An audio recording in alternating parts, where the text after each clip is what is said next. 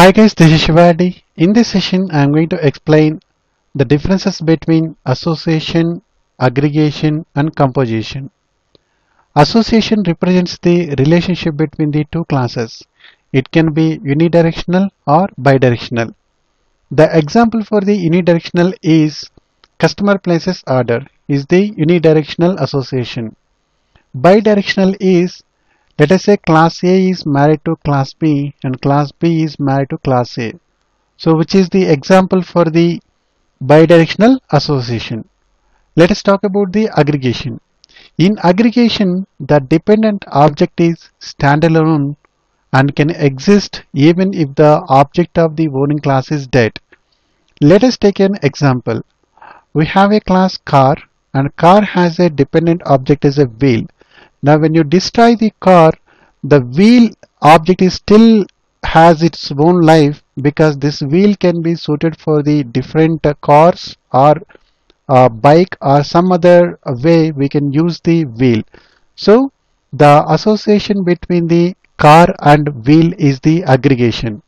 In the UML diagram, we are going to represent the aggregation with the diamond symbol. This way we are going to represent. Let us take another example. Let us consider we have a company and an employee. These two are the two different classes. Then when you close the company, the employees are still exist because this employee can be part of the different company. So the association between the company and the employee is aggregation. Now let us talk about the composition. In the case of composition, the object class that is owned by the object of its own class cannot live on its own. That means, let us take an example. We have the car and there is a specific engine which is suitable for this particular car.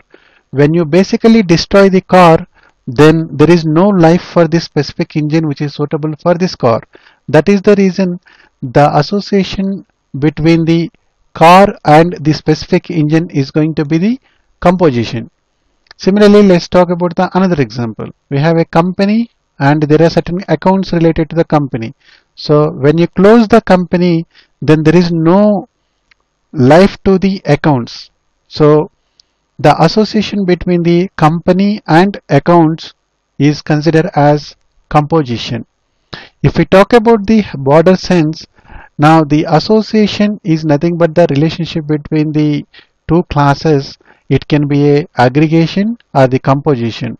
In the case of aggregation, the dependent object has its own life because even though the parent object, or we can consider like a owning class, even though destroy, then the dependent object or the class still has its own life.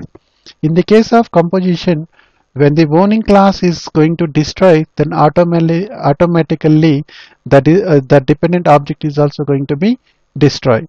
In the case of UML diagram, in order to represent the association, we are going to represent the arrow symbol, and in order to represent the aggregation, we have the diamond symbol, and in order to represent the composition, we are going to have the diamond symbol with the thick black diamond symbol. So this is how basically we are going to represent while drawing the UML diagrams for the association, aggregation and composition. So in order to understand very simple way, you can remember this one. Let us consider the simple way to remember the association and aggregation and the composition.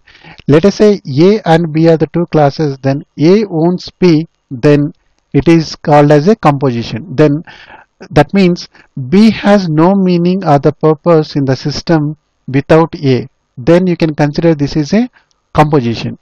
A uses B. That means this is called as aggregation. That is, B exists independently even though A destroys. And finally the association, A belongs or have B, then we call as a association. That means A and B exist just to have a relation. So there could be any there ideally there not be any so class A and class B can independently exist, but there can be any have some relation, then we can call as a association. So the better example in order to remember this concept, let us talk about a text editor.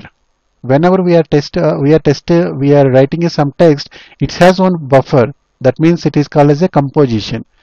So a text editor using a file is aggregation, because when the text editor is basically closed, then buffer is automatically destroyed, but the file itself not be destroyed. That is the reason. This is a simple way you can remember the concept of association, aggregation and composition. Hope you clear with the concept. Thanks for watching. Have a nice day.